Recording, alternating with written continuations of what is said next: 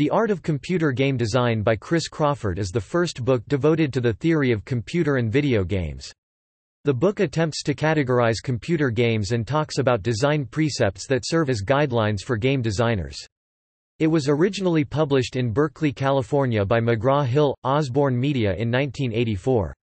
The original edition is now out of print but from 1997 became available as a free download from a site maintained by Washington State University, Pullman.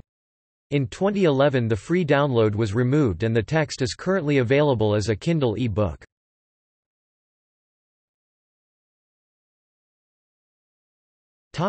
Background.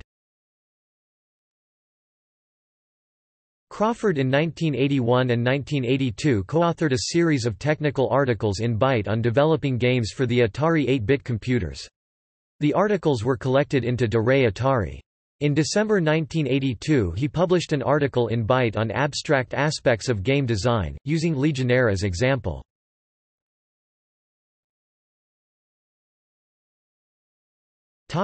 Reception. Calling the author, "a master of computer game design," PC Magazine complimented Crawford using his own games as examples of success and failure, and recommended the book to both game designers and players.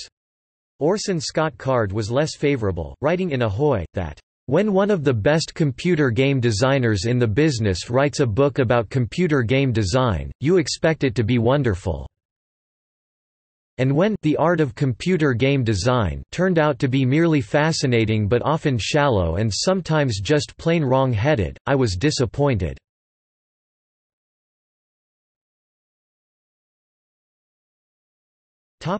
See also: List of books about video games. Chris Crawford on game design, another book by Crawford.